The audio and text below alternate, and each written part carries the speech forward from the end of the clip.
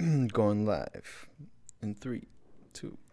Yeah, and we are live. All right. Okay, so what's up, Jesus? How's it going, Kes? How are you doing? Oh my God, you know how I'm doing. You know how I'm doing. We've been evolving so much every day. Oh my God, learning so much.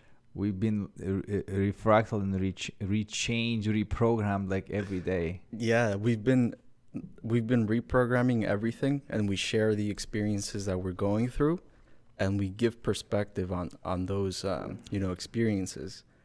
And then when we have that feedback, it allows us to grow, and we're not repressing anything. We're not saying "suck it up, cupcake," Right. It's just raw, like the truth. Mm-hmm. And I think because we see that, then we allow it to come in, and then we can reprogram. And because we're meditating so much, we're in that mind frame where we want to feel better. Yeah. Right? And not suppress anything. Right. So we're not sugarcoating anything. And I think that's why we've been evolving like so fast and growing so much, learning so much. So you think that it all boils down to that one little hack? No, or little aspect? If it boils down to that, I mean, I don't know if it boils down to just one thing, but would you say it's part of it? Would you say that was like a key point in your life? The key turning point in your life? That's after that, nothing is going to go back to normal again? Oh, like what we've been going through? Yeah. Oh, man, like it definitely restructured my view of reality. Yeah. So you literally live in a different reality because of it. I live in a different world now where I'm not, going to pretend that I'm a victim. I'm not going to feel sorry for the stuff that's happening to me. Yeah. Because if I don't do anything about it, then I'm a part of that too. I'm causing my own misery. Right. By just staying there and hoping. And, the law of attraction, you can't just call stuff. You have to perform a certain action on it. Right. It's very easy to wish for stuff. Like, I want this in my life. I wish I was in Croatia, or I wish I was in Bali, and that stuff that it just doesn't land on your lap unless you really think about it. You meditate on it. It could be while playing a sport, while swimming, or while you're actually sitting there and visualizing this stuff. But you feel what it is that you need to do in order to get closer to that. So then that's where the action comes in, right? Because you're thinking about performing the action so that you can get to Bali, right? You're going to Bali. You know what I'm talking about. Yeah, yeah, I am. I'm very likely going to Bali very soon. And you're not just wishing that. You're visualizing everything. Right. You have a plan. Yeah. And you're thinking about that constantly. And it's going to happen. Right. But if you were not thinking about it and you said, I want to go to Bali, and then you just didn't think about it, you think it's going to come to you? Right. No. So that's what people think is law of attraction. If I just watch videos and if I just, read a book and just wish for stuff, it's supposed to fall in my lap. But it doesn't work that way. Okay. So tell me then, define to us the law of the law of attraction in human terms. In human terms? Yeah, in human terms, if you will. Thank you, sir. Human terms as like how people know of it or practice it, or what I think for me, what it means for me. Yeah, well, what you just newly discovered, what you just were talking about law of attraction, right? Yeah, I mean, so what does it mean to you? You said like it's not what people think. So can you describe to us what is it? It's not wishing, it's dreaming. You have to dream about it. Okay. You have to feel it and see if that path is for you or if it's not. Okay, so all right, so just let me get this right. So I dream about it, and then check it out. Is it vibing with me or not? How good do I feel thinking about it and dreaming about it? Exactly. Okay, so and if I feel really good with that dream, and this is something is worth dreaming for. Oh, I just got it like a light bulb moment. Oh yeah, from something that Thomas Campbell shared. Oh yeah, go ahead. When I told him I had this, I was meditating and I was like not out of body, but I was meditating, thinking about this stuff, and I saw Egypt. I was outside, watching the pyramids, and I could feel the heat, and I could see like the blur in the sky. Mm-hmm. And then after we finished the binaural beat, the meditation, we came back, had the Q&A, and I asked the question, okay, Tom, how do I know when it's not just my own ego that's getting in the way, my own intellect that's just imagining this stuff, or when it's actually intuition and something else, I'm connected to something else that's showing me something. Right. That's one of the big questions actually to ask is, how do I know if this was a thought coming from my intellect and ego, or was it the intuition that I should follow and go with? Right. That was a big question throughout the whole thing. Question, right. And his answer to that was just explore it, engage in it. Right. And you'll quickly find out that if the dream stops, if the thought stops, then you know that was just your ego playing a game, and it's not your intuition. And that's how you know if it's your path or not. So if you're wishing for stuff like, I want to go to Bali, but you're not even thinking about it, dreaming about it, you don't want it, you don't desire it that much. Right. And that's how you can distinguish whether or not the law of attraction is at play or not. Right. Okay. And that's what the law of attraction is. You engage with the stuff so you discover it because it's already there. Yeah. The stuff is there. That's the point of least resistance. It's the traveling in point of least resistance. And that's what it is. Yeah, the point of least resistance, because it feels like it's part of your path. Yeah. And you know that you can feel it. Yeah. I can totally understand what you're saying. Yeah. Like, I understand what you're saying exactly.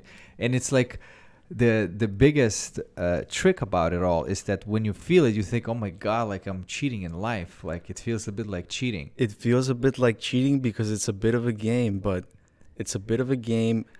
Of course, it's not cheating. That's exactly how we're supposed to have, what kind of worldview we should have. But yet, at first, the problem about that is that, oh, maybe I just don't deserve it. World can't be just like so awesome like that. There's no way that I can be that awesome. And it feels that awesome because we've just unlocked something new. Right. Like we've put on a whole new persona to us. Yeah. And we're just like unlocking the levels of the game, recognizing that they exist, and we created it too. Right. Other people think it's a game too. So if it is a game, now it manifested into our existence. So let's talk about simulation theory and virtual reality theory, and that we are in the video game. So how would you describe it? What would you base it on? Like, what do you think that is? Like, what is the fundamental structure of that? That's a I know, right? Loaded question. The fundamental structure. I mean, we're all mathematical code, right? Okay, so we know that, right? So we're math and we code. Okay, we know that. I think that's pretty big to swallow. Okay, that's pretty big to swallow. But okay, I totally agree with that. That's the step number one that you have to understand. That you are a AI that you think that we're going to develop. That we already are that. Yes, that we already are. And we just think about it as like, oh, there's something AI, something that's very intellectual, and I mean, sorry, not intellectual, but so much smarter than the rest of the population. Right. We think of AI as something robotic with no emotion, that has a pure intellect, and it only exists because we created the software for it, but it doesn't have emotion. But that's what we think. And what you were saying, the realization that we are that already, that we are mathematical digital code, that we are digital consciousness. Right. And that's the first pill to swallow, meaning that we are code. The stuff that we're going to develop, AI, we're gonna clearly see how that's going to be made out of the code, and that will make us realize, oh my God, we are the code reproducing itself. Yeah, we are the code reproducing itself. Okay, we should evolving and reproducing. I think we should talk a little bit about sacred geometry. That way, people know why we're saying it's mathematical code. Okay. So we have this concept that consciousness was just like one cell, right? And expanded into two, and that's where duality comes from. So it's split like a cell because consciousness wanted to expand.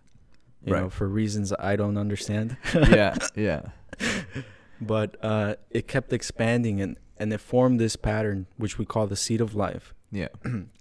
And this pattern is seen everywhere in the universe. You could see it in flowers, and you could probably see it in some structures in your own body, perhaps. I don't know.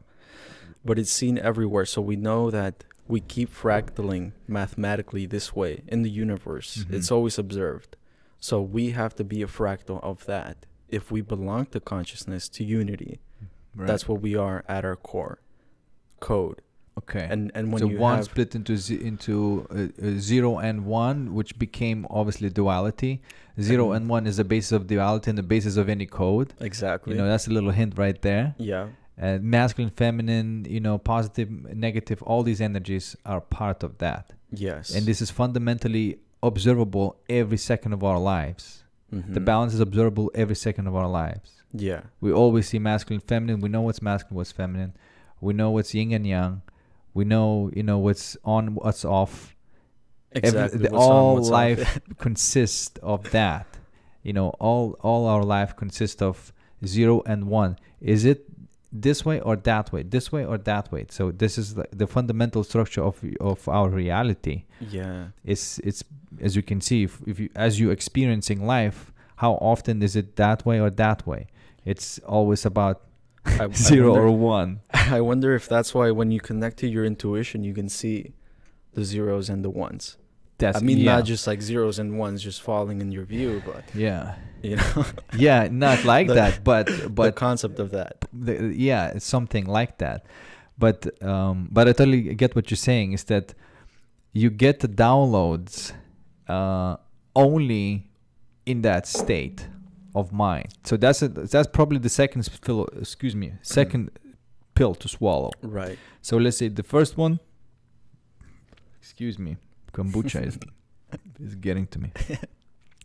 So the first one was about the fact of realization that we are mathematical code, and the second pill to swallow. Go. The second pill to swallow. You said it, didn't you? No, you said it. No. That was your idea. I just trying to say that that's probably next step. I see. So once you realize that you belong to a higher being, to a higher power, that you've just been fractaling along the way, that's part of life. You can connect to your intuition and just feel that. You don't have to know it with your intellect. Once you let go of intellect, you just have a particular feeling.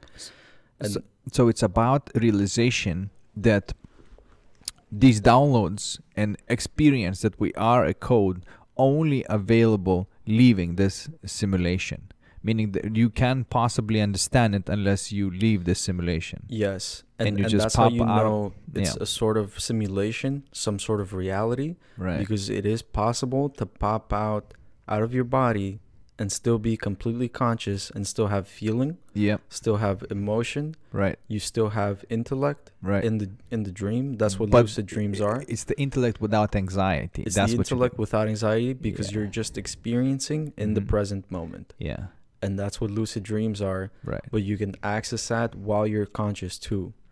So it appears that you are just like a traveling binary awareness unit in this quantum field. It's a quantum field. It's the non-physical realm. Yeah. And that's what we've been learning. We've been trying to understand, okay, we want to access this non-physical realm in a conscious state of mind. Yeah. And do you want to talk about Thomas is crazy. and the seminar that we did? Oh, yeah. So we did the seminar and we ended up meditating for 3 hours with binaural beats. Per day. For 5 days. Straight. Like soldiers. Man. And the first day was rough. Like, I was bleeding out of my nose. Yeah. Oh, yeah. Oh, the first that's right. That's right. That was the stress on your system. It was a big stress. Which, by the way, you're one of the fastest evolving dudes I've ever seen. No, seriously. Like when I met you, you were this guy that's sort of lost, confused, not quite sure what the hell's going on here. Yeah, not sure what to do. Yeah. Yeah, what is this life situation happening, you know? And like now, I see you meditating 3 hours a day and like completely reshaping the way you see the world, completely sort of reprogram yourself if necessary. Yes. And getting that access to that. And I think it's always necessary, because like we cannot get rid of the ego. You think the evolution definition is the continuous reprogramming of yourself? That's why it's so fun. That's why it's so fun to live. Yeah. There's so much experience to gain. Yeah. But imagine you're never growing, and you're never working on yourself. You would just be in a rut. That would suck. Yeah. That's not, you have no desires. Yeah. But, thankfully. Absolutely. You would want to keep evolving. We can't stay still. We have to grow. Yeah. This is like rule number 3, I suppose. The second one was that realization that all the access is in the meditative state. To all that realization of how consciousness works and everything, the access is in the meditative state. Right. And now the third one. And now the third one. Go ahead. Tell us the third one. Okay, so when you're in the meditative state, well, then now you can access the non-physical realm. Mm-hmm. And when you access the non-physical realm, then you become aware of your deepest desires, your emotion. You face fears. Right. And we just talked about this. Absolutely, because there's no ego to obstruct the evolution. There's no ego to obstruct the evolution. Yeah. And you can't go anywhere but face it.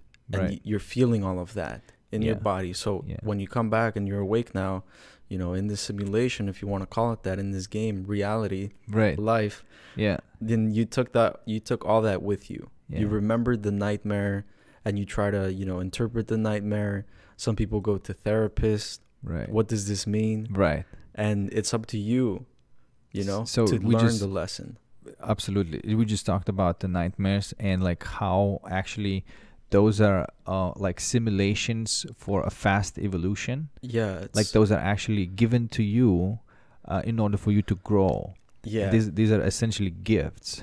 These are essentially gifts. They can be. I mean, that's what Thomas Campbell believes, right? Right. And he calls this system that is giving you these gifts, or it just shows you what it wants to show you, because it knows that that's your path.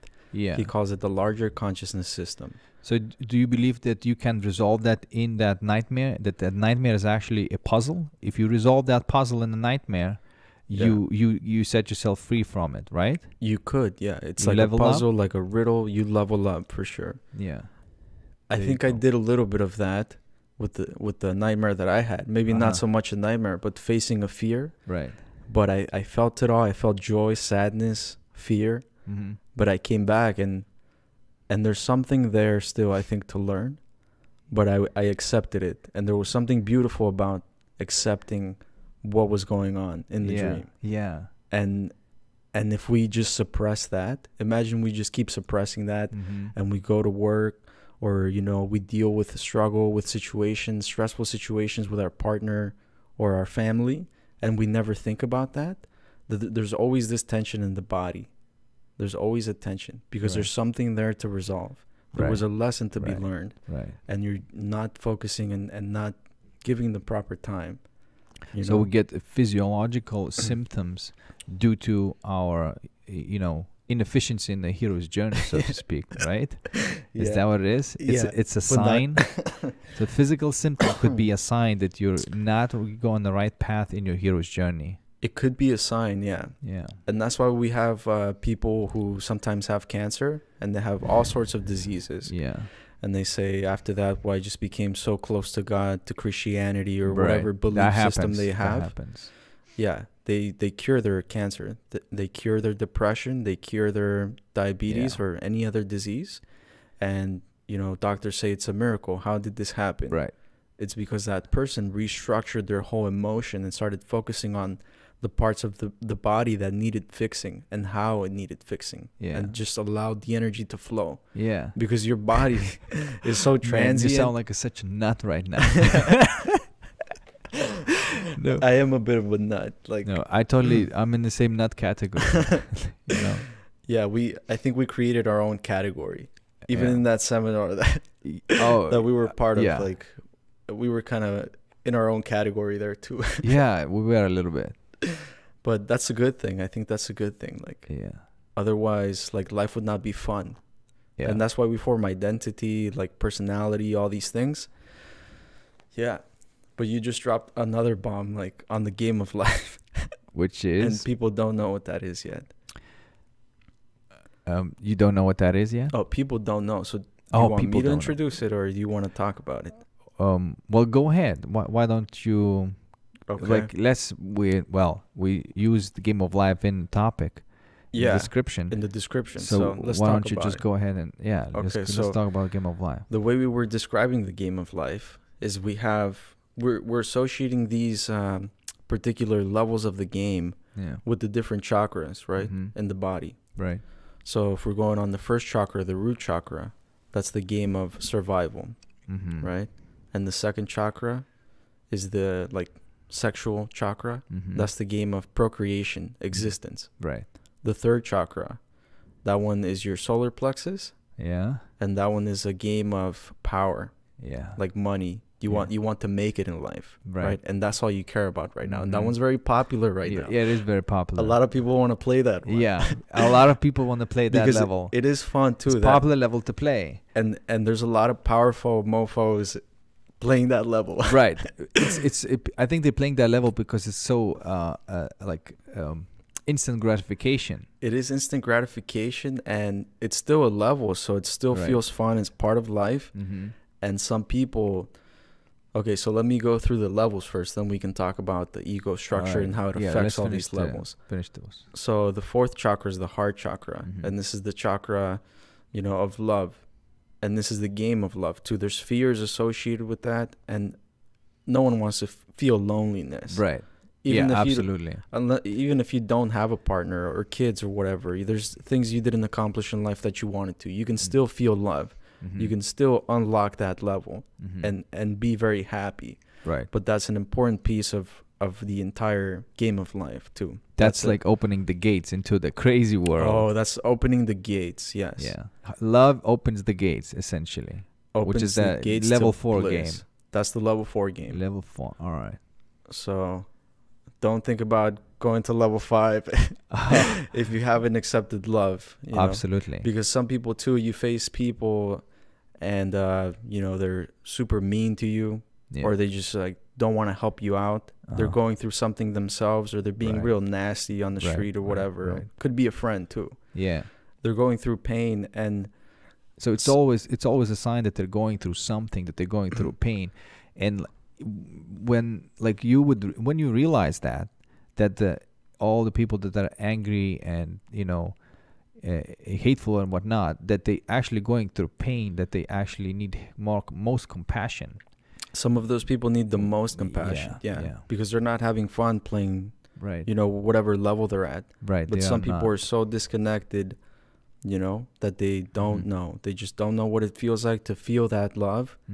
And sometimes, even in ourselves, if we want to level up in love, yet we're still treating other people who are going through pain and anxiety and treating us nasty, if we're not showing them the love, if we just fight back with more tension, right, like a lot of people do with riots and protests, if we just come at it from that aspect, we're always going to get eaten. Right. Because they're living in that environment, and we're coming at them, from love, and then turning into pain and tension. Right. And, they've been playing that game longer than we have. So we know that's not the answer. It's not the answer. It's not the answer. So if you're just going to ooze that love and you're trying to play that level, you show that person compassion and empathy. And a lot of the times that's what they need. Yeah, so it's like a transistor. It's not going one way or it's going the other. So on one occasion, let's just say one type of people is whenever they are being affected in a negative way, they have the response in the negative way. Yes. Whenever they're affected in the positive way, they have response in the positive way.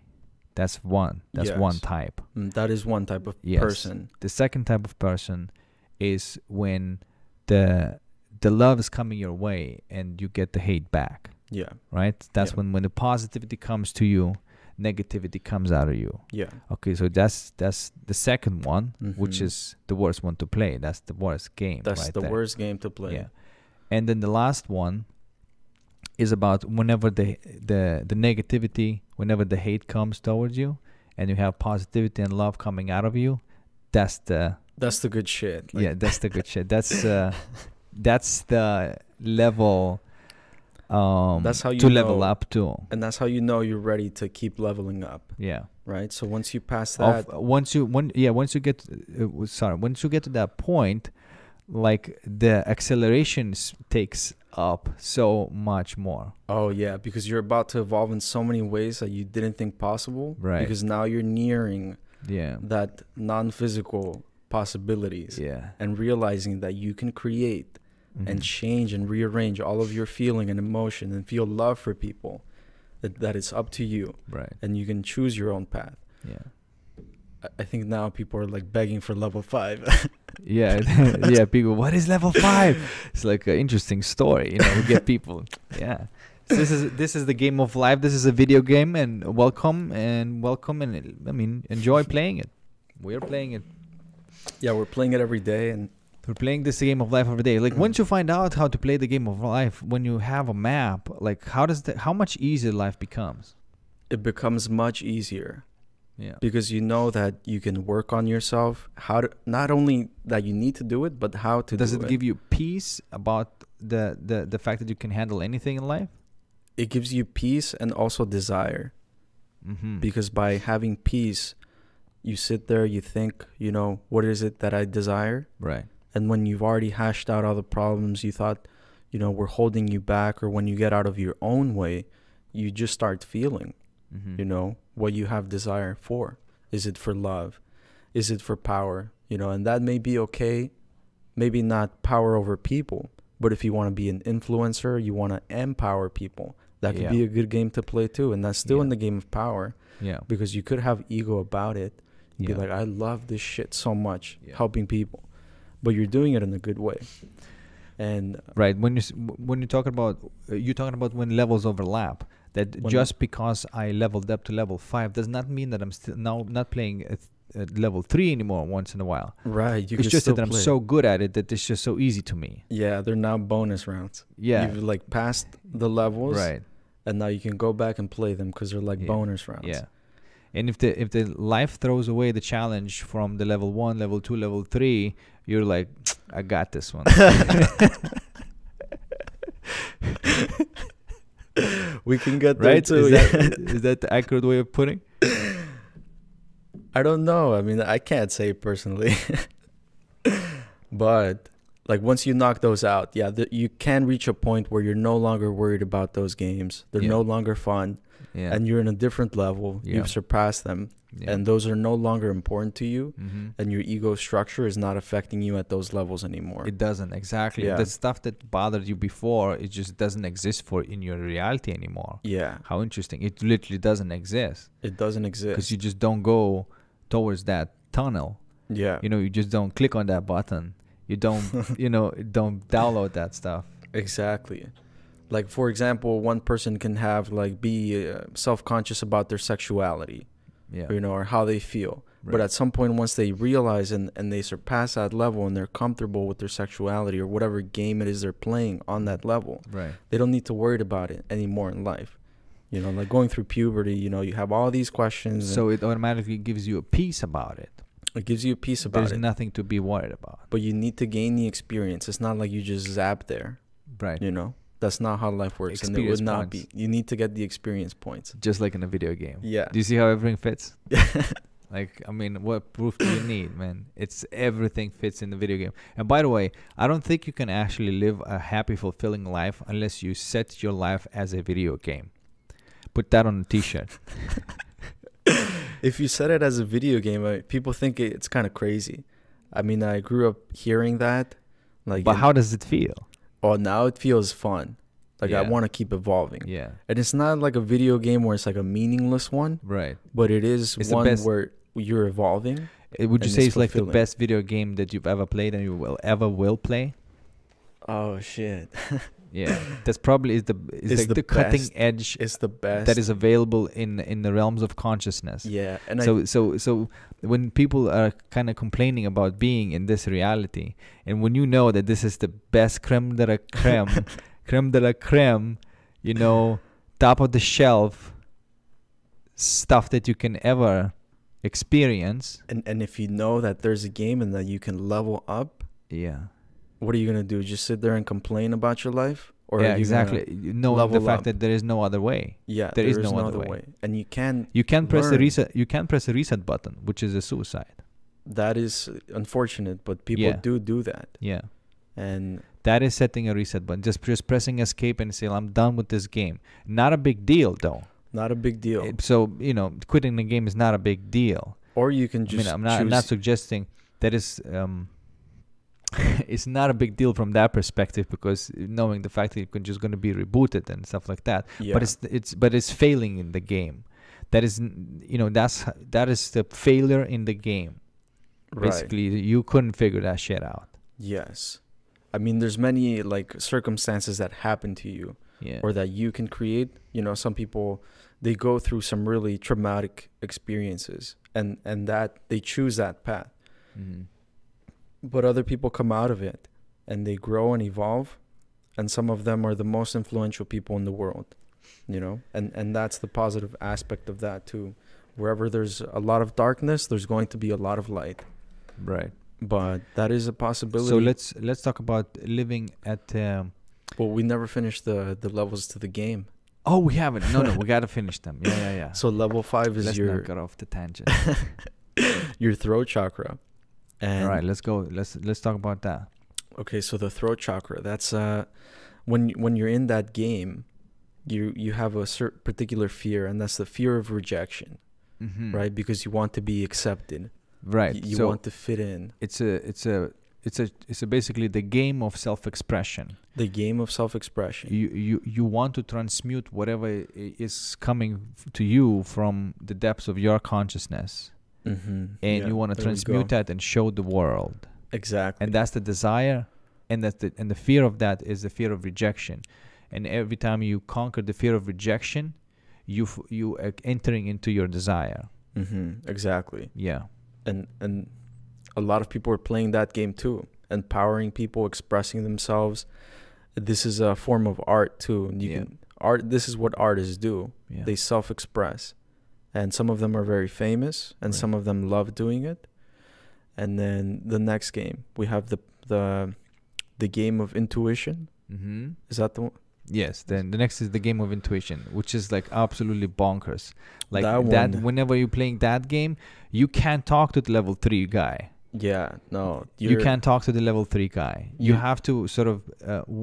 not in the condescending way, but say okay, I played level 3, it's all good, I see what you're doing, but I'm sorry, I cannot talk about level 6 because you think I'm a complete nutbag.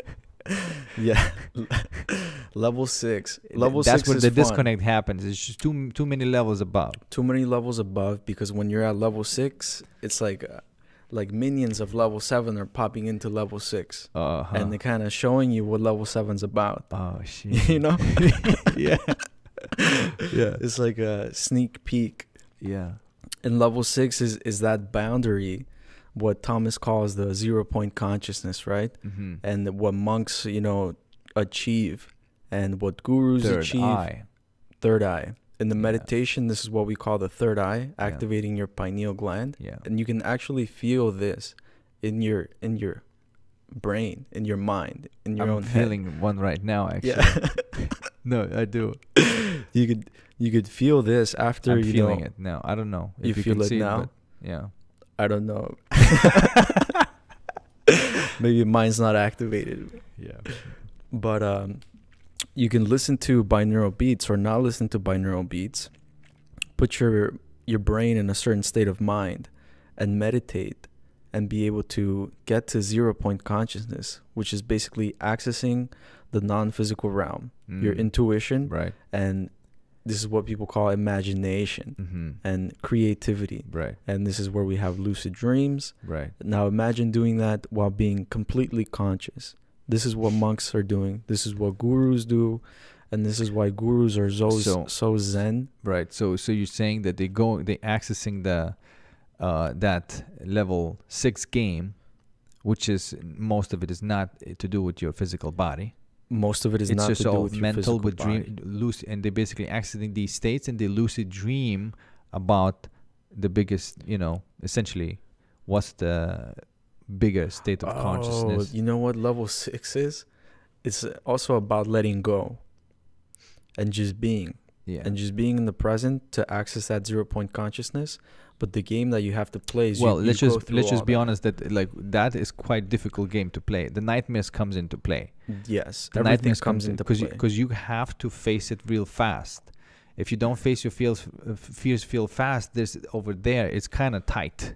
It is tight. Yeah, because it doesn't, because you see things what they are. You cannot run from your own fears anymore. Right. You just have to level up real fast.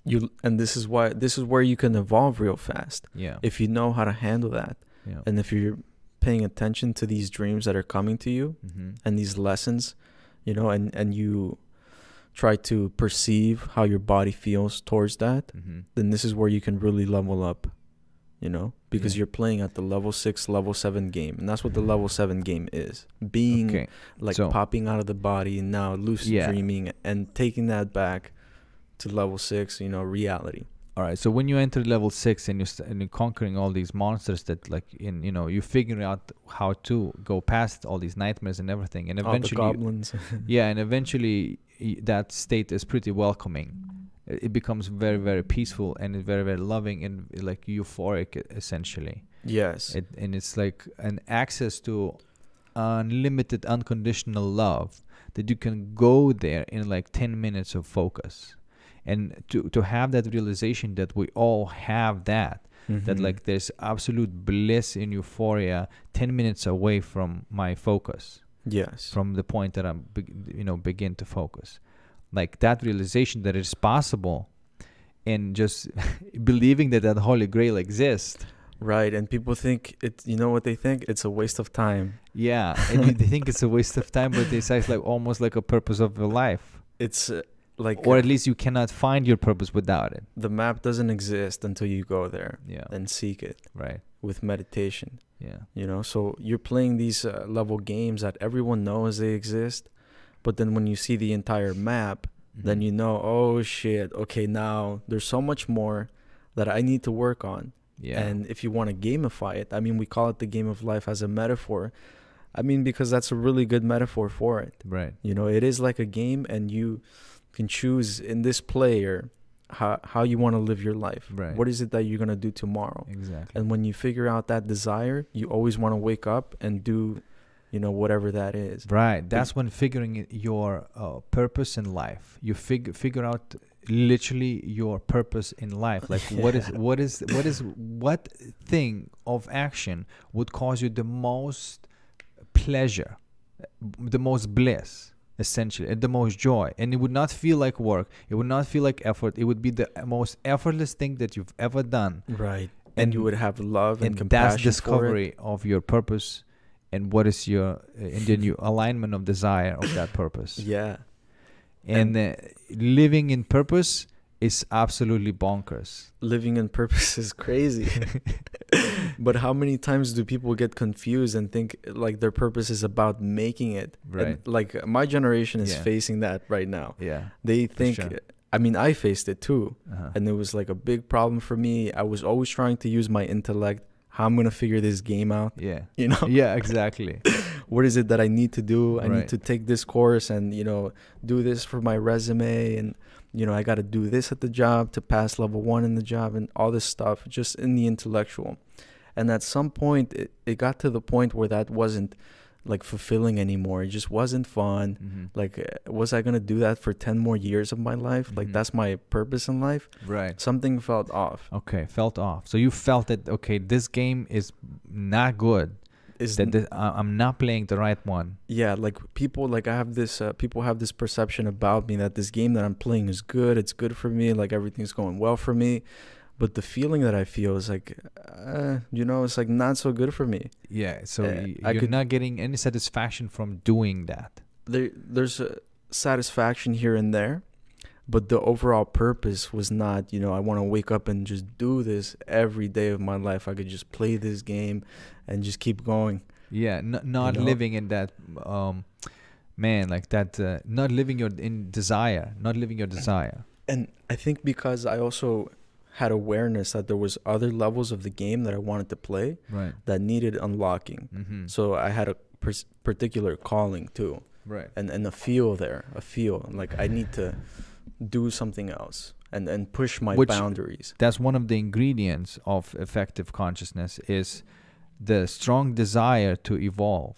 And you almost had that locked on. Like, to you, you would always think, how can this make me evolve?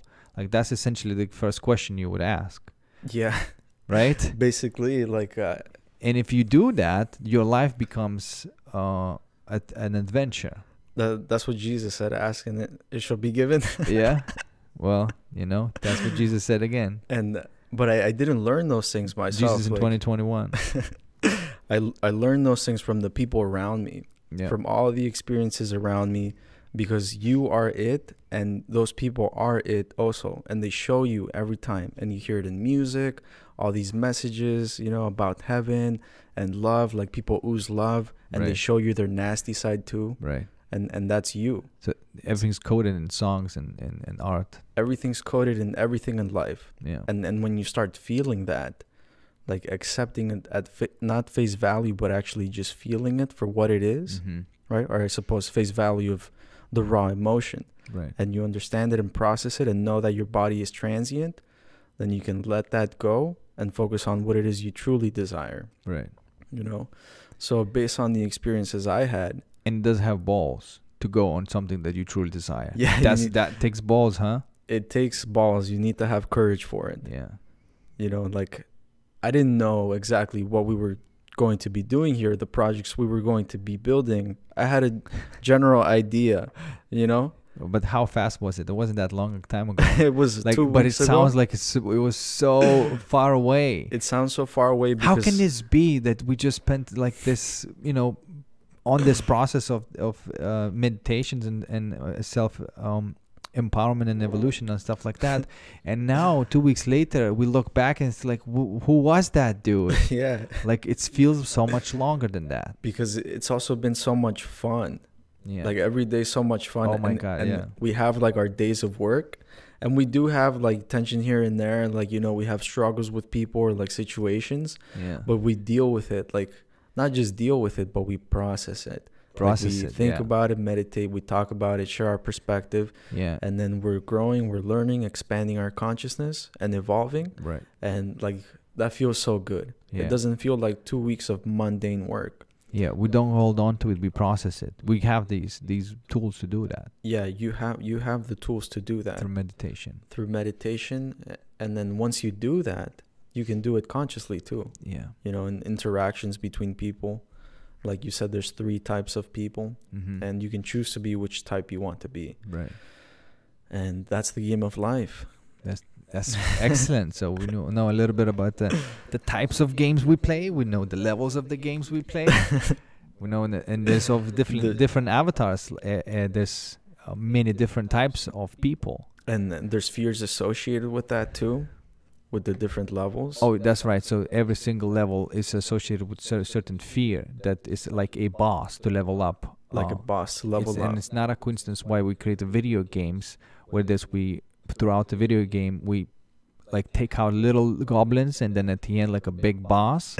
That's what it's like playing every single game. Yeah, these little goblins are like little nightmares, little fears here and there. And then the boss is like you're about to pass that next level. It's the fear of the entire level itself. Yeah. It's like when you have that in the power level, when you have the fear of scarcity, and that's what you have to keep on doing because I'm going to be left behind. It needs to be done. It needs to be done. Yeah, exactly. You think it needs to be done. And then eventually you sort of, especially if you meditate or if you access that, you realize that, oh, okay, well, like, what am I doing here? Yeah. It's you feel the pain. The reality that there is scarcity is gone. And then the only reality for you now is abundance. So it's like, what's the point of playing level 3? Because I will always have whatever I want. Yeah. And you have that realization. that there's no more scarcity. There's no more scarcity, and that's where the scarcity is. But you can live in the scarce world if you choose to. Like it's and everybody calls it system, culture, whatever you want to call it. If you live in the system, scarcity seems like a very real thing to you. Mm-hmm. Yeah, it is. It can be because it affects you all the time. Yeah, but you don't have to let it just affect you. You could do something about it. Right. But being conscious that, okay, you're playing this level, and I'm not going to let my ego get in the way. Mm-hmm. I'm going to do what it takes to play this level in a good way so that I can no longer have that scarcity. Because I want to reach the other levels. Yeah. You know? Which means there is no wrong level to play. No. That you should master all of them. You should master all of them. Yeah, you have should some master sort of mastery. Absolutely. On all of them. Except that we're also saying that we're just having too much of level 3 right now and not enough level 5 and 6. Because that's very popular. It's social, creates a social aspect. Yeah. That's what humans like to do. Yeah. And that's what allows us to level up in other levels too. It's necessary. But level 3 became really popular because there's a lot of social media around it. Mm-hmm. You know, a lot of people trying to sell you courses, and there's Lamborghinis on there. Right. But like the course has nothing to do about Lamborghinis. Right. But there's like hot chicks on the videos. Lots of honeys and stuff like nothing to do with the course. But you're not gonna get honeys by, getting rich. No, I'm sorry, but it doesn't work that way. See, okay, I want to talk about that. That's not the real woman. Okay, let's talk about this illusion that money and power is something that's going to have the other level. Have great relationships with many women. Let's just say. Oh, that can be the most toxic too. If someone doesn't understand that it's not just about that. Yeah. And most of the time it's the man too. Right. Like, I have all this money, I have all this stuff, and I give you all this stuff. Oh, they don't understand why this guy who doesn't have all the shit that he has, but has the relationship with women so much better. Exactly. It's not fair. I have the money. It should have worked. Yes, this is what society taught me. That's what society taught me. And then you realize, oh my God, it's scammed. I was scammed. It's just a side effect.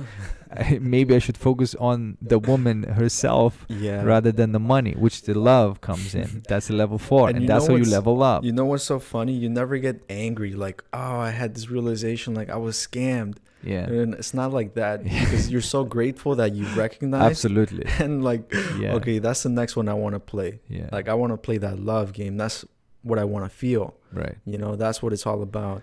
Having joy and give me some sugar and love, man.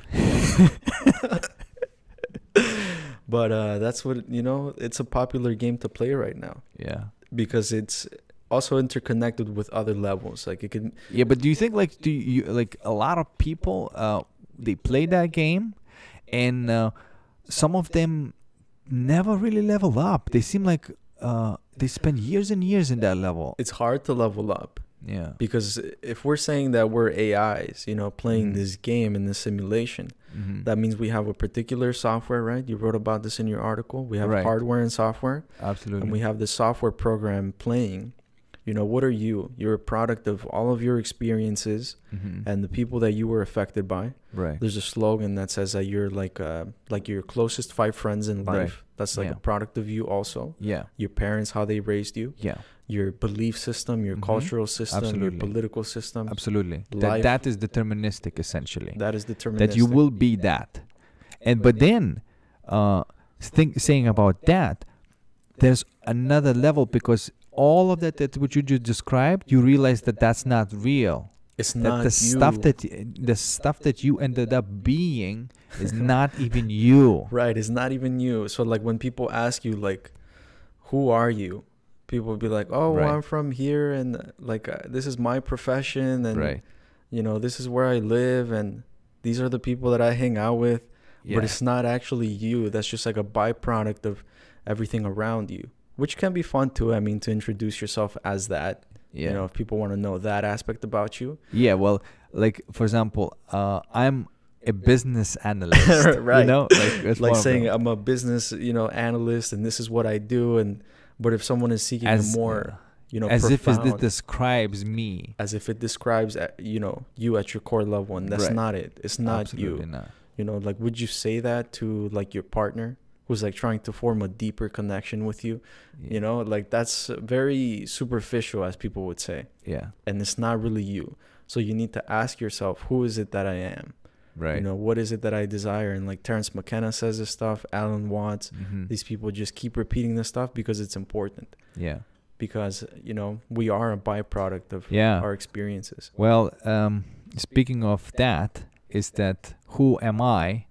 It actually, you find out who you are at each level. A little more of you.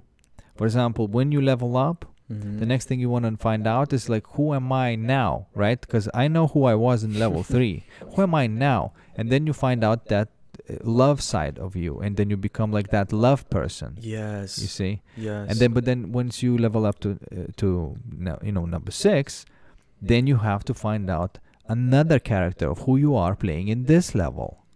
Like you're discovering your character in each level. It's not the same character. You're not bringing the same person with you. No. You literally, like a snake shedding its skin. Yeah. That's what's happening to you. Like you leveling up, and entire personality is no longer there or not even applicable. So you look at the, you know, 5-6 years back, and then you look at that person. That's not me who I am right now.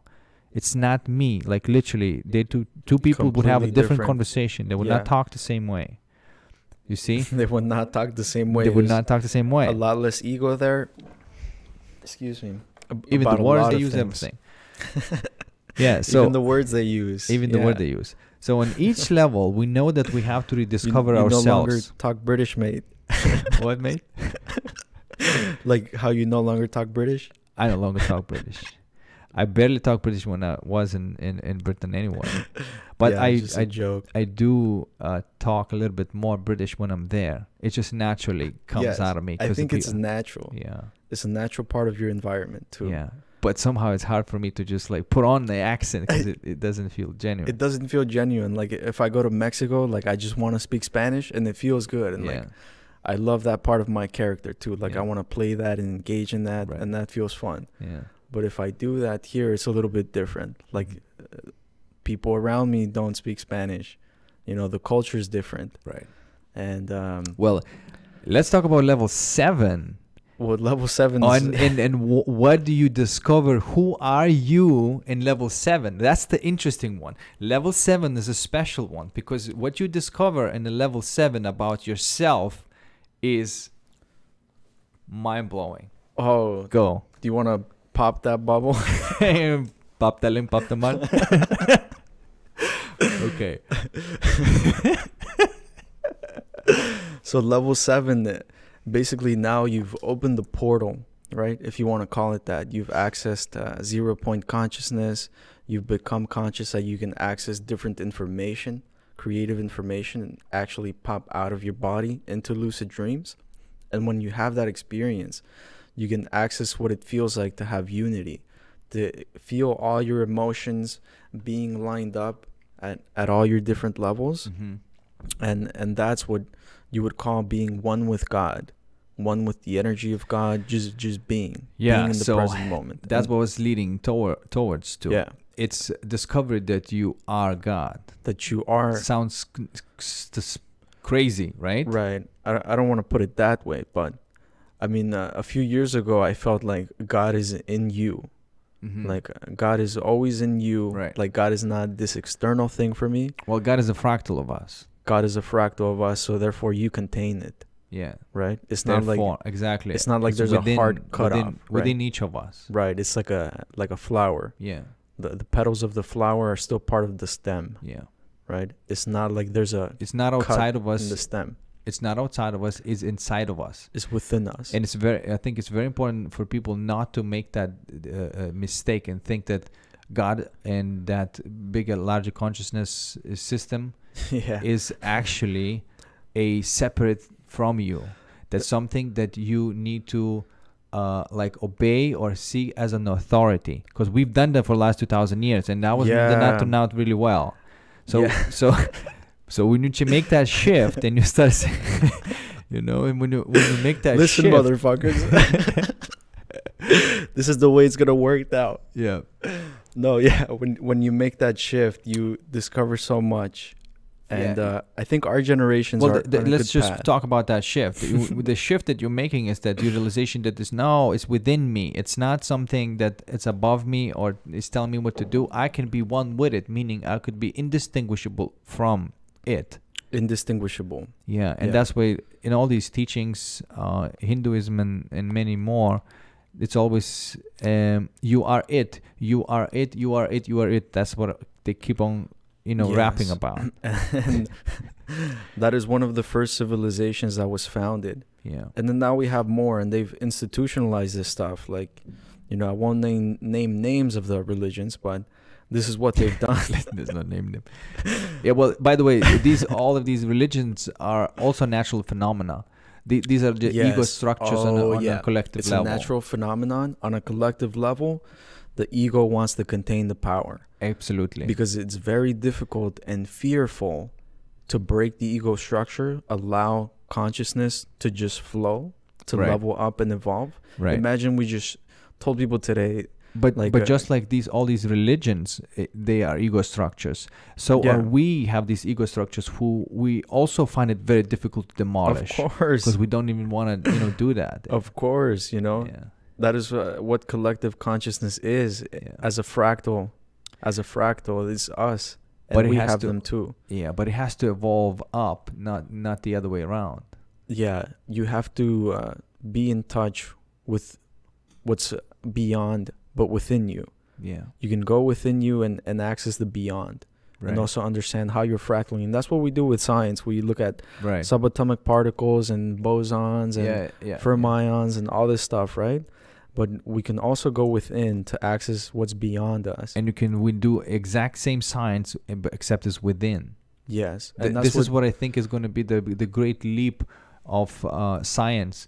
Whenever science is going to start looking within, whenever we're going to have scientists of consciousness, there's like a new breed that's sprouting out right now. Already. It is happening. This new breed of scientists sprouting out. Yeah. But they're minority. They are. But with time, 0.001%. I think it's inevitable that group is going to keep on growing. Yeah. So if you want to be in the cutting edge field, science of consciousness. It's a dope field to play in. Yeah. Thomas Campbell has been playing in this field for 40 years. Yeah. And he was a physicist at NASA. Yeah. And he discovered this stuff.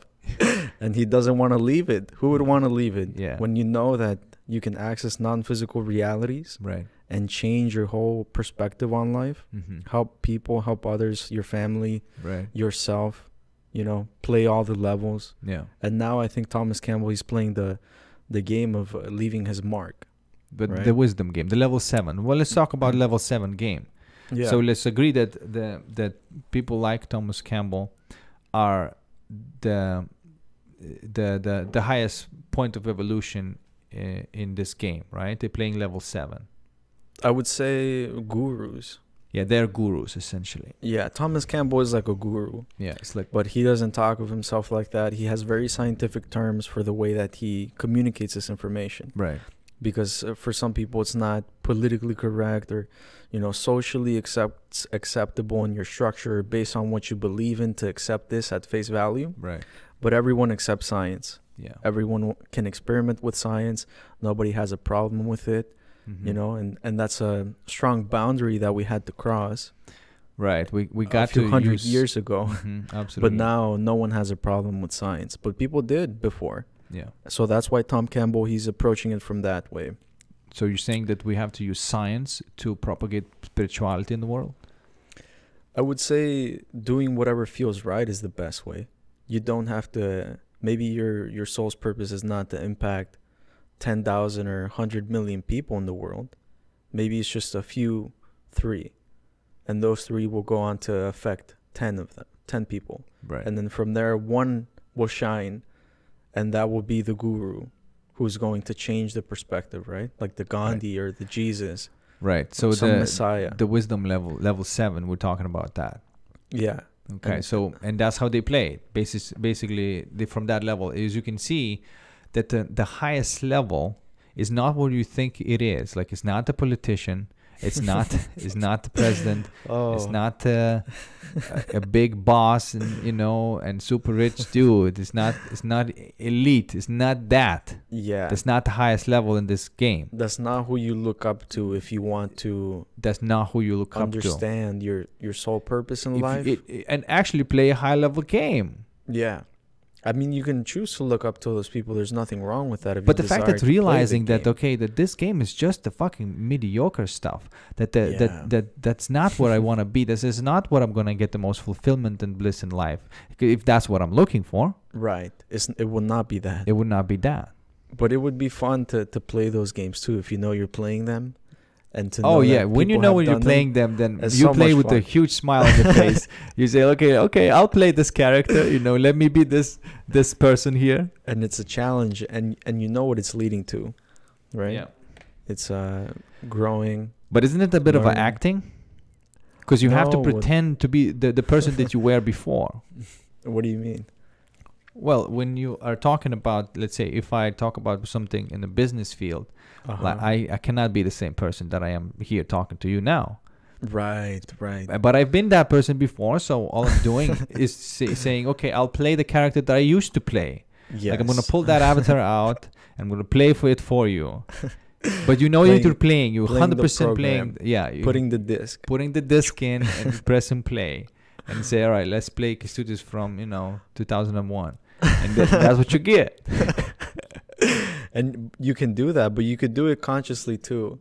Yeah. And you could play that game, but no, it's like not all about that. You have multiple facets to your avatar. Yeah. And that's what Thomas was talking about. He did mention one example where you can multitask. You can be many different avatars at one time. Yeah, well, that's just level that is kind of beyond. That is most high level. That is pretty advanced stuff to do. It's good to know that there is a level above the level. Yeah. It's always good to know that. It's good to know that. And the ego plays a role in this structure too. Yeah. Right? So the ego, people think ego is a bad thing. Right? That it's they do think that ego is a bad thing. Let's talk about ego, man. I think we got to clear this out. There's a lot of misconception about ego, and that idea that we have to kill ego, get rid of ego, right? And but then there's other school of thought that says that no, you can't get rid of ego. Getting rid of ego is leveling up in the game. That's what the getting rid of ego is. You're just slowly reducing your ego towards the more soulful games. You're reducing your ego, reducing. However, it may appear that you're reducing what we call ego, but the ego is not going anywhere. Ego is still there. Ego is just the shell, the software, the structure that you can always load up and play. Mm-hmm. So the ego is still there, except that now you are reprogrammed that ego not to react. For example, when you level up in number 3 game, the stuff that would annoy you then, it doesn't affect you anymore. Exactly. You see? Yeah. The ego is not a game. It's a structure around the games. Right. So therefore the ego didn't go anywhere. it was just rearranged to follow your soul. Yeah. You allowed the energy to flow. Yeah. And you can do that through meditation. You can access that and feel your ego. You can feel vibration. You can actually feel anger. Like I felt that. I could feel the anger in my body as a vibration, how it felt, as tension. Yeah. And I quickly chose to just let it dissipate and not associate with it. It's not part of me, who I am, what I stand for. Right. You become very aware. Very aware. About how things affect you, and it's almost like palpable, right? It's you watch you're watching a video, and then you feel that thing coming on, and then you go like, oh, that video causes that, and then you switch it off, and then it's like, I don't have to move my reality there. That reality has full of negative emotions. Exactly. But it's not actually avoiding the reality. People would think that that's avoiding reality. That's actually not distracting yourself from what your real purpose is. Exactly. The emotions become wow. Will reach your soul desire, which eventually is become God again. That's the end of all games. Yeah. That's what it is. Go back to that energy flow. To God. But as long as we are on the path there, it feels like blissful, and it feels like love. It feels like you're following your path, in like properly arranged towards it, basically. And when you arrange your ego to follow your Tao, as they say, then you have that most satisfaction in life. Yeah, you have a lot of satisfaction. And there is a way to live a life where you can spend most of your day in joy and bliss. It is possible. But it's not possible to get that from external world. It's not possible to drink the alcohol, or whatever, to make your emotions spike up, and then you're always going to have a crash that way. You will always need to have balance. Joy, sadness, joy, sadness, joy, sadness. However, there is the level where you get to the point where any emotion and any expression of emotion is experienced as love. It's this one meta emotion as love. You can spend your life in that bliss and love while you're going through life and having all these different problems in life. The entire time you're freaking high. The entire time you're high. That's why gurus, they don't need any. They don't need that. There's another thing that I want to talk about. That people may be interested in the fact that you can train your mind to be high all the time. And that's essentially the point of life. Because if you look at all these gurus, they're high all the time. You can look in the eyes and say, well, this guy is out, and they may be because their body becomes so interchangeable, becomes such I can disconnect and connect back so quickly to it. Yeah. That you are pretty much, you can see it in the eyes that they're super high. Because it's just no nonsense. It's a complete human being who's so aligned with their sole purpose. Yeah. And you're interacting with a boss in the game, like a good boss. Yeah. He's basically channeling God right there for you. Right. Yeah. And that for some people is a very amazing experience, healing experience. Right. They also allow themselves to feel that. And that's a little bit of how hypnosis works. Right. You can allow someone else to go in there and reprogram by communicating good thoughts, good beliefs. Right. And if you allow it to come in and the person is suggesting the stuff, then now you're restructuring your ego, surrendering to that force. You have, confidence and faith that what's coming in is good. You can reprogram yourself that way too. So you don't have to do it alone. You could have a guiding system. Right. And that's what hypnosis is. Yeah, that's what hypnosis is. And that's what you've been working on. Yeah. And hypnosis and lucid dreaming and out-of-body experience, they're all connected. They're all very closely connected. It's all about moving that state of consciousness that is nothing to do with your ego structure and your body. Nothing to do with your body. It's all like soul. You move to that soul. Yeah. You move to that point of consciousness, and from there the journey begins. Okay, so we said ego is not such a bad thing. Why is it a good thing? It's like a navigating system, right? Right. It allows you to receive some feedback, to feel the vibrations, right, of anger, sadness, joy, and allow you to see where you are on the path. It's the structure of how the frequency flows, how the emotions flow, the colors that pop up that are associated with those emotions, and it allows you to see it. But it's up to you to connect with your intuition and feel what that is, so that you can reprogram yourself. So if there's ego there, it means there's a lesson to be learned. It's showing you, it's showing you the nasty side of you. Yes. The inflated intellectual part of you, the arrogant part. Eventually it gets you into problems. And that's why ego is not bad. It's your navigating system. Exactly. So we're not supposed to be mad at ego. No. It was just at our, navigating soul that doesn't know how to use this body. Right. But it's up to you though. Yeah. You're not a victim. You can change. That's what it is. You have like a soul trying out this new body, but doesn't know how to control it yet. Yes. And we've been, it's difficult to do that because we've been programmed too, to believe, in certain rules and society. In different countries too, they have different ways of governing. Right. But every society as a collective conscious, like you said, doesn't want to let go of that ego structure. It wants to survive too. Yeah. So, but once we break out of that, then we start evolving, and then the soul now can continue to flow. So the only way you can change yourself is through meditation. There's many ways to do it, but you can do it purely with meditation. Well, and that is all that's I mean, needed. meditative state. Let's just say anything that gets you to that point of awareness of your soul, so to speak. Whatever gets you to the 0 point consciousness, what is, how you call it, is the first thing to do. I think that's the first step to knowing and having and belief. The only way to change yourself. Right.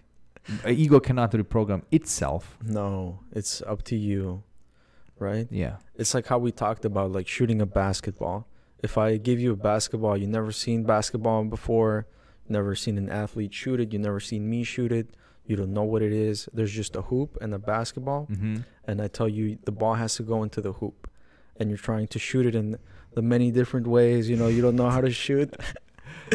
and until the ball goes in, there's a particular feeling, a good way of like arranging yourself. Right. So that to increase the probability of that ball going in more and more times. Absolutely. And once you get that feeling, okay, this is the muscle memory, this is how it works, it makes me feel good, I feel connected with it. Right. Then, okay, some information is pouring in there. Yeah. And when you have that connectedness to the intuition, that's where you're in touch with your desire. Right. With your soul's path, your soul's journey. So I like what you said there. Like once we get out of this, what we think as this body, then we can reprogram ourselves until it becomes just a feeling. Yeah. From knowing to feeling to being. Yes. There's 3 steps of that reprogramming process. From knowing to, or I think knowing, from feeling to being, because like you just mentioned, eventually you start being is just a feel. Yes, right? Eventually. It becomes a feel. So when it's happening, what's happening, a lot of information about it, and like how that feel is. And the feel may be of the very complex organization of my muscles. That could be a feel. Do you see how feel contains all that data? Yes. Yeah. You see? So now that is what we call a feel. Yeah. That's what we call a feel. It contains all that data. So now if we go level up from feeling, there's another level, which is being. The being level is when you don't even need to be aware that there's that feeling. It just happens. It just happens. Yeah. Just happens.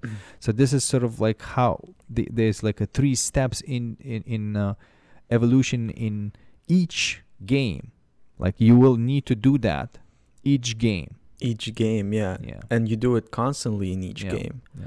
And even if you're a guru, you still do it. Yeah. Because there's still lessons to be learned.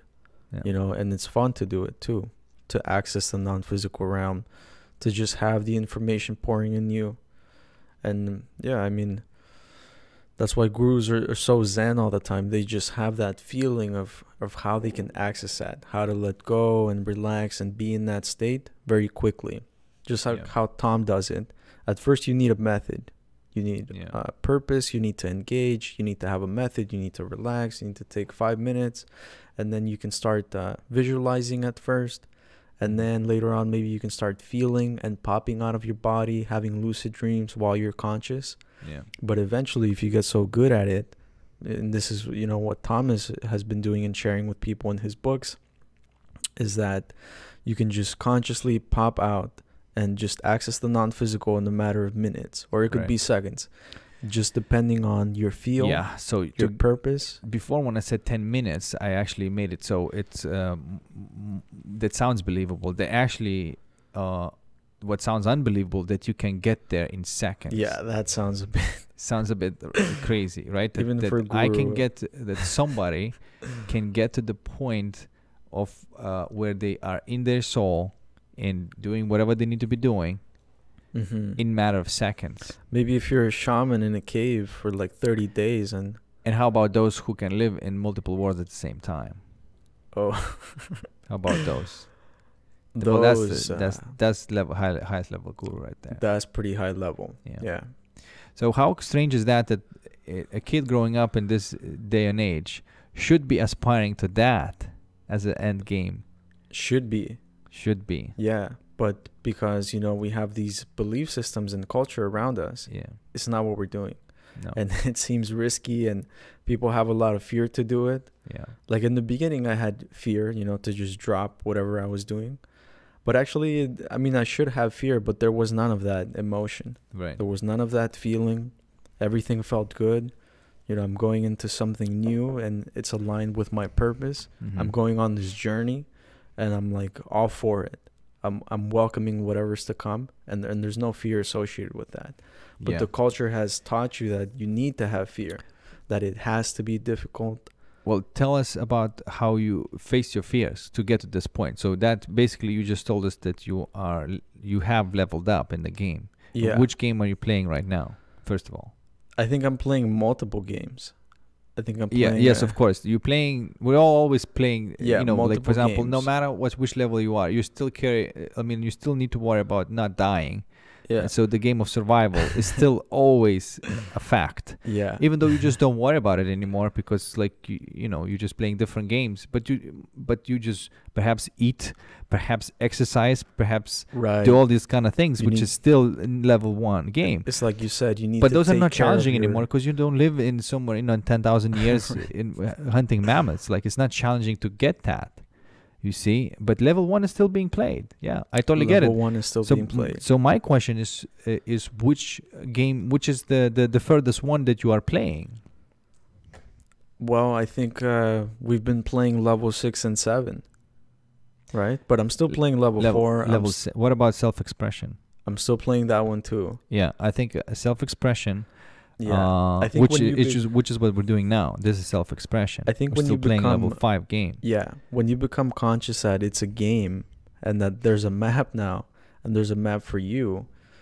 There's many areas that you can play in the game, many aspects to it. Yeah, it's not necessarily, or maybe it's not bouncing around, but you're playing it at the same time. Right. Right. So I think I'm playing many levels. That's part of my game. You know, in this reality. So those levels, but like, those situations. How can you play a level 7 game at this point that you are, for example, right now we're playing level 5. Later, if we go meditate, that's going to be level 6. Right. Right, depending what kind of experience we're having over there. But we can play level 7 until we master level 6. Yeah, we cannot play. I think And what is level 7 again? Level 7 is basically being with God. Being with God. Okay, so that's level 7. I'm not level 7. Yeah, I'm not level 7. But I've been to level 7. Yeah, I've been to level 7 in moments, but I'm not level 7. I'm not there all the time. I've just visited level 7. It's pretty cool level. It's a pretty cool level. It's pretty cool level. That's where you go when you die too. That's where you go when you die. I don't want to line up for that just yet. Yeah, but like that's pretty much when you're done with most you had to do in this life, essentially. Yeah, that's you just become love. A lot of old people, when their partner passes away, they feel accomplished, fulfilled. You know, they have nothing else in life to give. Mm-hmm. And there's a surrender there too. It's a beautiful surrender. It's not like, you know, they just gave up on life. Right. They just chose to relax, surrender, and go on their own terms. That's why some people, they want to go and, you know, when they're in their home, they want to go back to where they live. They've accomplished everything in life. They've done everything life has to offer. Or they want to do something that they always wanted to do, to just experience the last, you know, joy. Mm-hmm. But at that point, if you're in that situation, you're completely comfortable, you know, with death at that point. Yeah. There's no fear of death.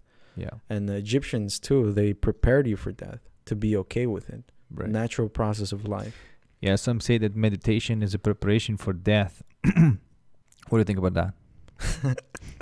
Well, those are Egyptians.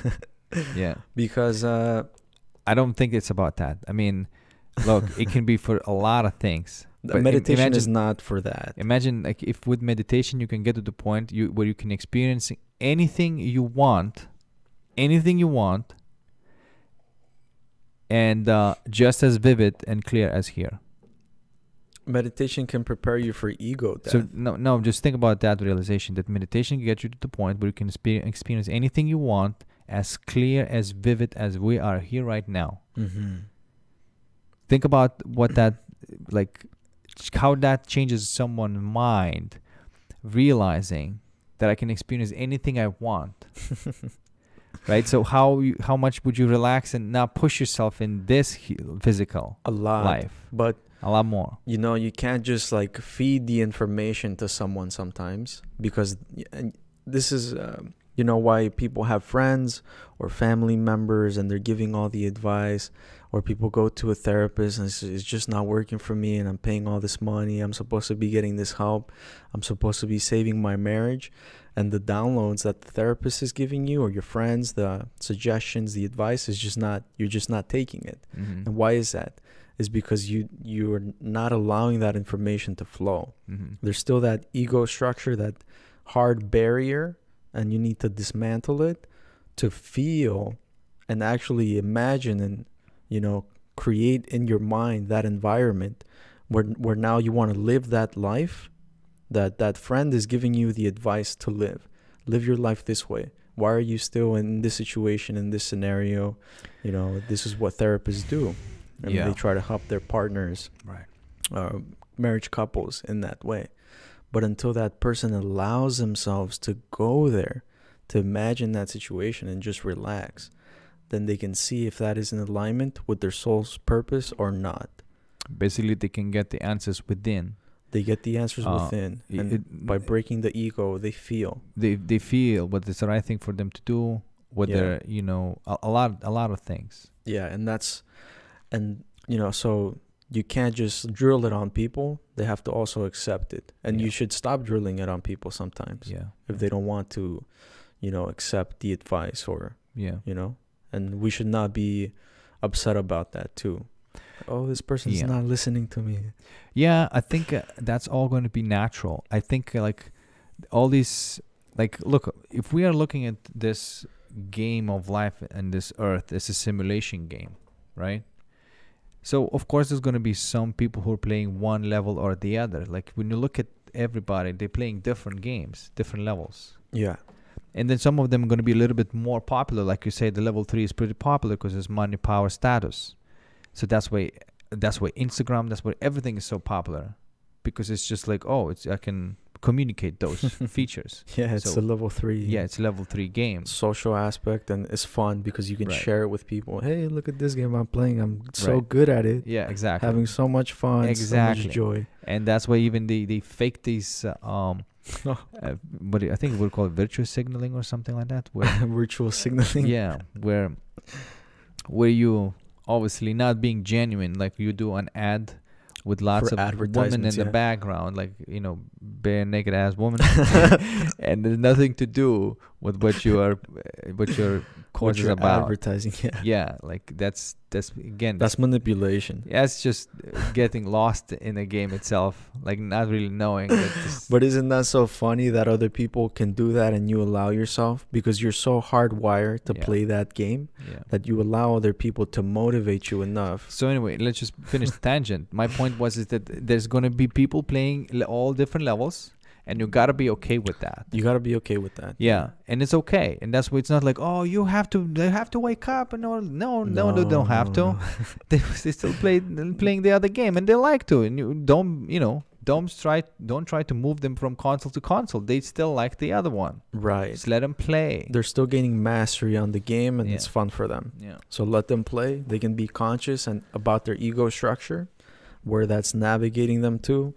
And they'll know, you know, what console they want to play. Yeah, they have exact same navigating system that we do. So who are we to say that they they should do something? Yeah, exactly. But there is that guidance aspect of it. But obviously, someone who wants to be guided needs to surrender to it. Right, and that's what hypnosis is. That's what hypnosis is. You need to be open to suggestion, and that is basically letting someone else take over your control panel, as you say. Yeah. And just typing in the commands, you know. Right. Imagine yourself, a very like cliche one is imagine yourself. That's what the gurus are also. Sorry, say it again. That's like a super cliche one is like imagine yourself at the beach and you're like typing the command, you know, into the person. It's like, I can imagine it, because there's so many commercials about it. Right. And you have the Corona with the lime in the hand. Yeah. But you can actually you know, like type the commands. Yeah. If you want to call them commands, if that's okay with you in your reality. But for that, you have to surrender. That's what it is. Like you open your mind. Surrender whatever you want to talk, however you want to call it. Yeah, self-programming. And you can do that yourself, or someone else can do that to you. Right. But they cannot do it to you unless you completely surrender your ego, you dismantle that, you allow yourself to feel and be in that moment. Yeah. And that's where you can experience and feel vibrations in your body. And that's how we help people to level up who want to level up by being high-level gamer. Yeah. High-level gamers can help the lower-level gamers to level up. Yes. Yes. Yeah, we can do that. Yeah. And I think that is like the art of hypnosis, but it's not known as that. No, it's not known. You know, so. No. And that's a pretty cool game to play too. It is a pretty cool game to play. It's knowing the fact that how our consciousness works, that I cannot change myself unless through that method, and hypnosis is one of them. You know, that opens this realization that, okay, I can change myself even if I want. Now the question is, do I want to change? And then start practicing stuff like hypnosis, meditation, conditioning, you know, all visualization daily and stuff like that. When you start doing that, it works. Yeah. Let's talk about pacifying your fears for a little bit. All right. I feel like my generation is like pacifying a lot. Mm-hmm. Not only fears, but physiological emotion. Right. With weed now, which is legal. And they're pacifying, you know, their emotion with that. Mm-hmm. Or just drowning themselves in nothing to do. And they get stuck in a rut because it feels good. They like the feeling in the body, you know. And but there's no desire because they're not in touch with their soul desire. So let's talk about pacifying and like the balance between that. Like, how do you have balance with taking substances and enjoying that? Yeah. Great question, sir. My answer to that is that it's neither or situation. I know that some people will say like, oh, don't need to use that, you just use meditation. Right. And then some people say that you don't need meditation, just use. You know, just keep smoking, man. It's like in meditation, bro. You know? So we have these different schools of thought. The answer is both. That's how you hack it. That's how the Zen Buddhism always say it. Balance. Pick something in the middle and you have the least path of least resistance. Yes. So you pick something in the middle, and then you find out that yes, it could take you a long time to get to this meditative stage. But if you smoke a little bit, if you have a high quality indica, and you smoke or vape a little bit, and then you go meditate, you sink into that meditation so much easier, so much faster, and then you even get to experience what that feels like. So now you know what that feels like, and then you can try to reproduce it yourself without the Mary JJ, and you are then more successful. So it feeds on itself, basically. What I'm trying to say is that it helps. It's symbiosis. Yes, it helps each other. But if you do one or the other, it's not going to be. But if you balance it out, I would say, you may want to smoke just a couple of days a week and meditate the rest of the time. And ideally, if you can smoke and meditate, and you get to that state, that blissful state and joy like that naturally, then that's it. That's pretty much how you do it. Right. But the point is not to smoke and be high. Smoke is just to help you to train your mind of how to get there yourself. Right. And then you can get there yourself without the smoke, and then that's it. Right. Look, like when we were meditating, right, for 3 hours a day. For 5 days, and didn't you feel like you're high all the time? We were laughing most of the time. Yeah, it felt like we were high all the time, laughing most of the time, coming up with all sorts of crazy ideas. It's just like being high. It's just like being high. And right now, like my generation, or maybe many generations, because we just became legal. Yeah, I think people are having, trying to cope with a lot of anxiety, like depression, and pacifying that with weed. A lot of the times you run into panic attacks you know, and then like you don't know what to take anymore, so you fall back to medication, but the medication's not going to help you. No. The weed's not going to help you, because you need to do the inner work. You cannot pacify the anxiety. You have to face the anxiety. Exactly. And that can be difficult to face. But first, you need to dismantle your ego, relax a little bit. And that's why meditation helps, because it allows you to get there. And you're not doing it alone with just a substance. You are doing the work. It's not the weed that's making you feel good. Right. It can make you feel nasty too and bad. If you it's choose only a tool. It's really just a tool. But it's a tool to improve yourself. It's not a tool to pacify you. It's not the tool to pacify you. And a lot of people, they just don't know. You know, it can be difficult to understand too. But hopefully we can like change some people's perspectives. And I have been use it like properly, essentially. Like use it for how it's supposed to be. Because like okay, if you smoke weed to get high, you can be high with meditation. First of all, to get that realization and say, okay, so I don't actually need to spend money on my weed. I can get there with my meditation. Right. Okay, and then weed can help me to become so good at meditation? The answer is yes. It can help you. It can help you. But the point is to get good at meditation so you can get high yourself. All the time. Consciously, you know. And not only that, but better your purpose in life, your desires, your relationships, your friendships, your profession, your career, how you want to advance in life. It can help you in all the aspects. And you don't need to be addicted to that stuff, because it's you who is doing the inner work, and you're not really desiring to be smoking weed every day. What you desire from the weed is to be joyful and happy and feel good. Right. And you don't need the weed to feel that. No. You can feel that every day consciously. Yeah. In fact, lately for me, it's like sometimes I had better days when I was just meditating. Yeah. And it's strange, but now sometimes when I would smoke, it would not necessarily make it better, because I was almost like already there. I see. Yeah. You already felt good. Yeah, exactly. Yeah, it just made you feel comfortable where you were. In that case, maybe. Exactly. Like it doesn't really open any portals anymore because portals already open. Yeah. You know? So there. Yeah.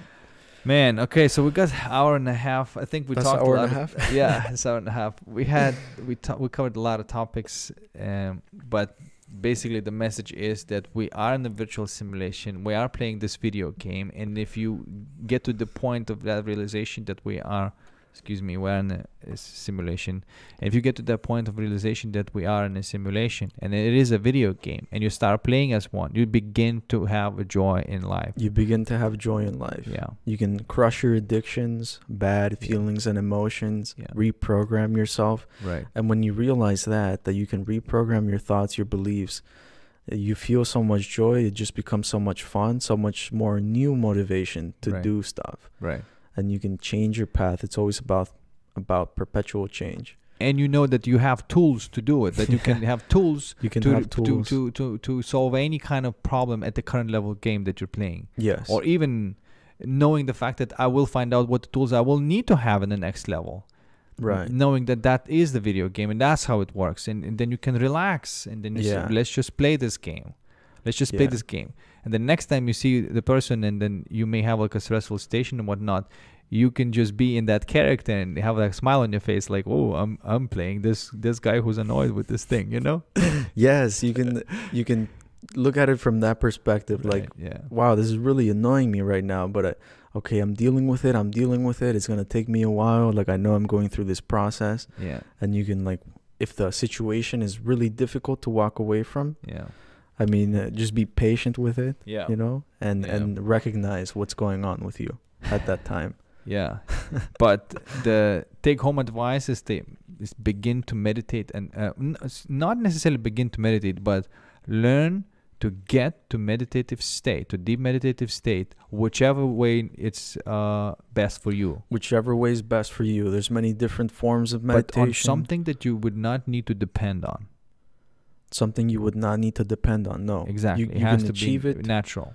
You can achieve it through athletics. You can achieve it through doing homework, listening to music, completely disconnecting, going somewhere in your mind. Right. You can achieve it through meditation, just sitting there. Yeah. Through yoga. Yeah. But what you have to do is engage in that thought that is going through your mind, and that puzzle that you're trying to solve, and rearrangement that's going on when you're swimming. Yeah. You know, all those thoughts going through your mind, feel the emotion. The feeling is very important to understand and decipher the symbols, the feeling, the frequency that you're vibrating on, to know like how to navigate. Yeah. Right. So being attached to one specific form of meditation is not necessarily the answer, but engaging when you're already there. And if you just relax, you know, you just let go and keep exploring the thought, you'll get there eventually. Yeah. Well, that's it. And this is how you play a game of life, ladies and gentlemen. Yeah. And there's more episodes to come too. There's more episodes to come. Yeah. And there's more stuff to come about this. I mean, now all the content that I will be creating from the lens of that game. Yes. And I think that's going to open up a lot of new fun avenues. You wrote an article too. You should mention that. Oh, yes. I wrote an article. Like if anybody's suffering with depression and know that somebody's suffering with depression, just go onto my website. Yeah. There's audio for the article now if you want to listen to audio. Yeah. If you're driving in your car or, you know, sitting, relaxing, you don't want to read that day. Yeah. But I think it's more than just for people dealing with depression. I think you covered a lot in there, a lot of valuable info. Yeah. How to have desire for life. I see it as that too. Yeah. You know, a lot of good stuff. So check it out. All right, man. We're going to wrap this up. All right. Thanks for watching.